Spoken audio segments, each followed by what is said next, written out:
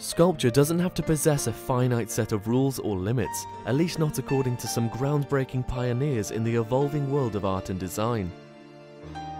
One notable persona who leads the notion that art in itself can be much more than just a singular static idea is Janet Echelman from Tampa, Florida.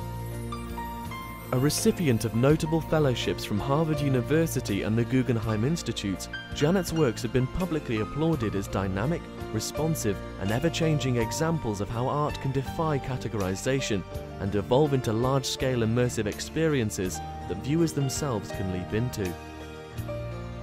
Most of her vibrantly moving art pieces are created with cutting-edge technology, but the ideas behind them are drawn meticulously from ancient styles of cultural craftsmanship and handiwork. They contort and shift gracefully when exposed to the immanent forces of our natural surroundings, such as light, air, and water. Janet's monumental works have been featured all over the world, and she herself has given inspirational talks about art at events like the TED Conference of 2011.